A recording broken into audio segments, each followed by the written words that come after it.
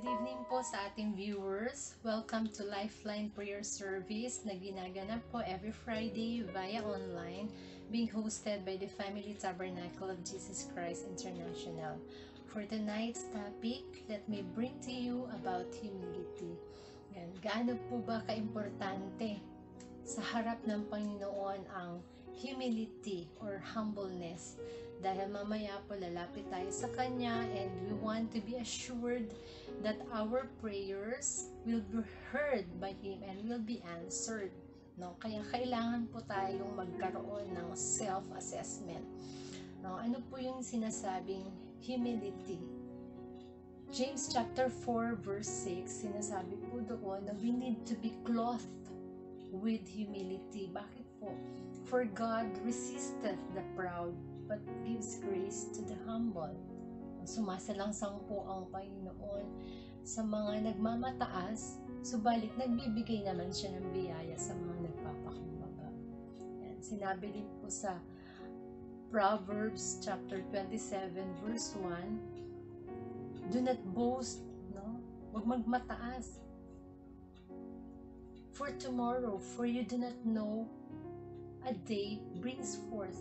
Tama naman, no? I-apply po natin to sa nangyayari po sa ating paligid ngayon. Hindi lang siya within the community, hindi lang siya nationwide, kundi worldwide.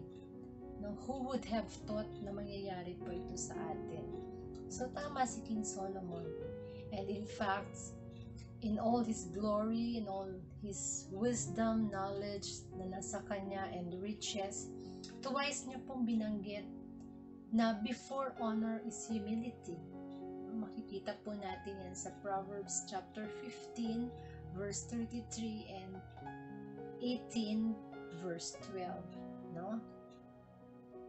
Check po natin yan. So, ganun po ka-importante kay King Solomon ang humility kahit nasa kanya na halos lahat. No? And then that's in the Old Testament. How about the Lord Jesus Christ in the New Testament? Because we need to justify it. Kung gaano ba talaga siya ka-importante. The Lord Jesus Christ, when He was teaching His disciples and the people around Him, and then may mga lumapit na mga bata, no?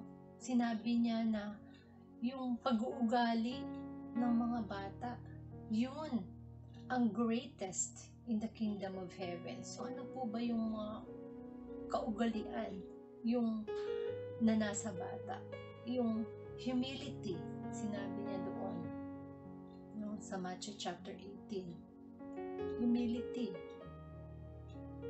Ang mga bata, pag naglaro, and then maya-maya nag-aaway na, and then maya-maya bati na naman.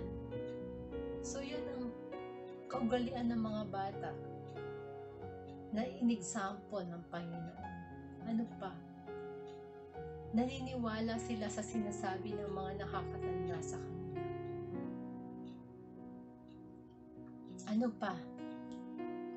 Maraming mga katangian ng mga bata that becomes great in the kingdom of God. So yun, tingnan na lang natin yung mga bata. Let's learn from their attitudes. Let's learn from them. Dahil yun ang ginawang example ng Panginoon for us to be great in the kingdom of God. Next, nung wala na ang Panginoon, yun nga sinabi ni James, hindi lang sa verse 6, kundi sa verse 10 din, kailangan po natin magkaroon ng humbleness, the quality of being humble sa character natin, sa ating isip. Sabi sa Colossians, yung humility ng pag-iisip, hindi lang sa gawa, hindi lang po sa ating puso, kundi sa pag-iisip, kasi it starts in the mind.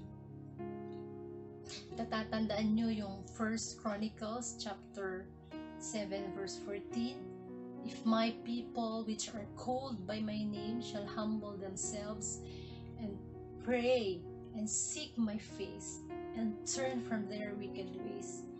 Then I will hear from heaven and will forgive their sin and heal their lands. So kasama po doon sa criteria, unang-una, yung humbleness. So ganyan po ka-importante sa Lord ang humbleness. That's why sinabi po sa 1 Peter chapter 5 verse 5 at saka sa James chapter 4 verse 6 na we need to be clothed with humbleness.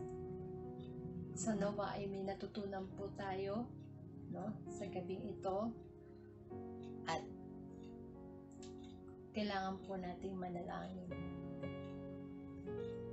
Panginoon, nagpapasalamat po kami sa aral na aming natutunan sa gabi ito. We need to be clothed, Lord God, with humbleness, for clothing defines us. Clothing protects us from heat and from cold.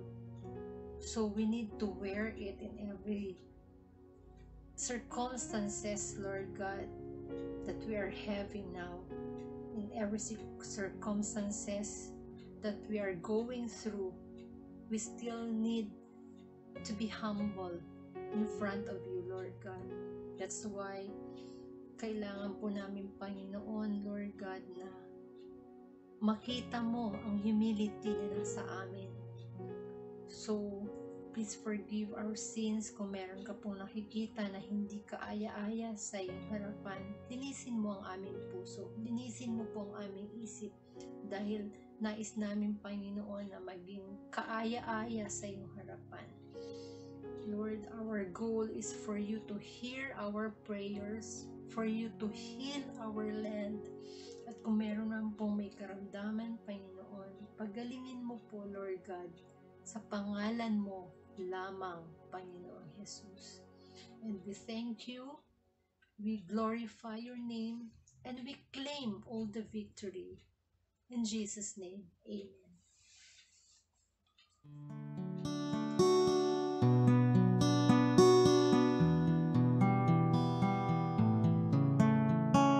Why have I survived the troubles of this world?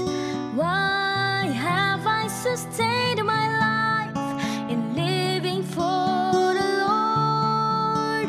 It is because I feed my soul with the substance of God's word, and because someone loved me with a love that's from above. It is because I feed my soul with the substance of God's word, and because someone loved me with endless love.